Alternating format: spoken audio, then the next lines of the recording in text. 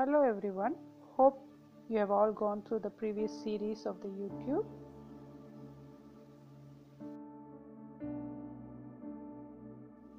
Today we will see something very interesting. Often we don't know how to do it. That is superscript, subscript, bullets and numbering. Now you will be wondering, what is superscript? Superscript is a text that is written above the text line. If we want to type 100 degrees centigrade, the 0 should come above the baseline.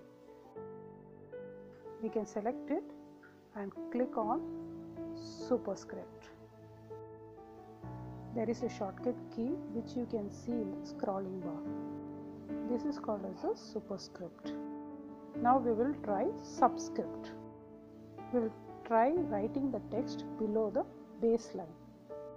If I want to write x to the base of 2, so we have to select it, and once selected I can click on subscript. We have the shortcut key for this, you can see in the scrolling bar. This is what is called as the subscript. We can cancel the superscript as well as subscript by clicking on the icons in the toolbar. Now we will see what is bullet. Bullet, that is written as an important point. If I want to mention various parts of a computer, I click on bullets. So you can see the icon coming over there, and I can start typing over in this icon. We will type the bullet points and then we will press the enter. If I want to make sub points, I press the tab key. If you want to make the main point, we can press shift and tab. We can even change the bullet styles. Select the text, click on the bullets. We find various bullet styles. Click on the style that you want and it will be implemented. We can also use numbering pattern instead of the bullet pattern. I type various parts of the body and I use the numbering pattern. Click on the numbering, I type it, and if I want to make a sub point of hand, I click on tab and we'll get the sub points.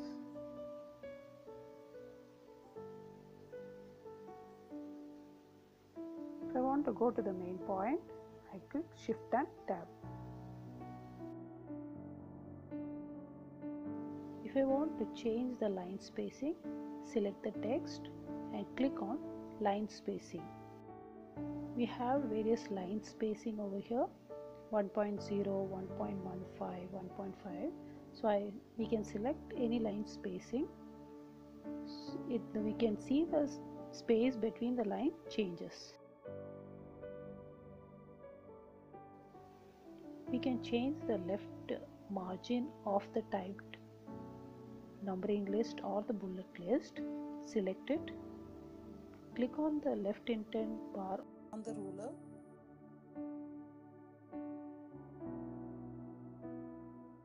drag it, so you will see that it moves to the desired location. Select the subpoints, click on the indent bar on the ruler,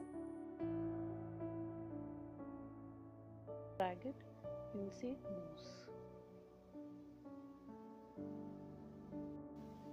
Even for the bullets you can do the same thing. Select it, change the left indent bar to a suitable position. You will see that it changes. Now you have learned how to include superscript, subscript, bullets and numbering.